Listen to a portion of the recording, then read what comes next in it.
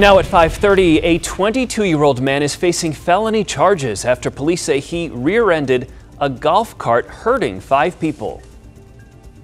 It happened several blocks away from Old Town Scottsdale, just right around last call early Sunday morning.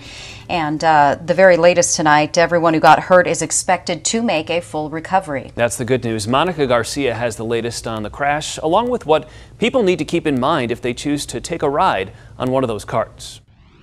A lot of us have been there. We're having fun out in Scottsdale. We jump on a golf cart or a party bike, but you never think to stop and ask the driver for their proof of insurance. Robert Meyer, the owner of Arizona Party Bike, says it's pretty much ride at your own risk when it comes to transportation services in Old Town. Whether you have a party bike, a golf cart, taxi, or a limousine, you actually need to have the full certificate of insurance as well as your vehicle for hire permit available to either show your passengers or the police. He says there are simple steps you can take to make sure you're getting a ride from someone operating legally. In case you do get into an accident, you're protected. Before you do get into, say, a golf cart taxi or something like that, you could ask them for a copy of their insurance so that if something does happen, you know that you're covered for any type of bodily injury or something like that. If they don't want to show you their proof of insurance, he says don't take the risk and move on. There's a lot of people out, there's a lot of people partying, all that type of stuff, and ultimately,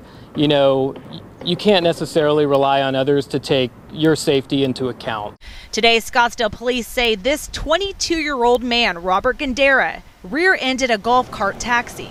The impact ejected 4 women from the cart along with the male driver. In the meantime, Scottsdale police is still investigating the crash that happened Sunday morning. In Scottsdale, I'm Monica Garcia with Arizona's Family.